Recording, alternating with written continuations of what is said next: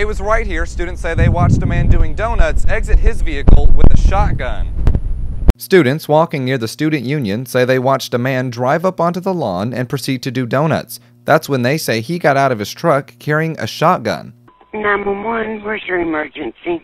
Oh, nothing. I'm sitting up here at ASU with a can of gas, a 100-pound propane tank, and a shotgun.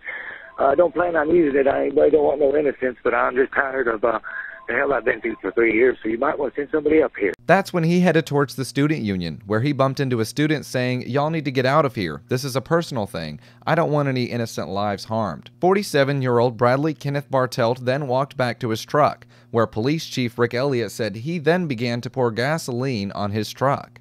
And at one point, when I arrived on the scene, the suspect was sloshing gas on his truck. Around 1:30 in the afternoon on Thursday, University Police Department received calls from students saying that there was a man on campus with a gun.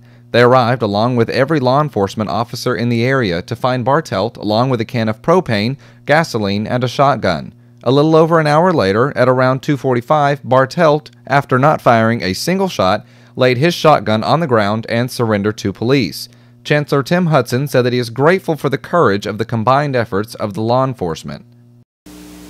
And the Arkansas State community remains strong.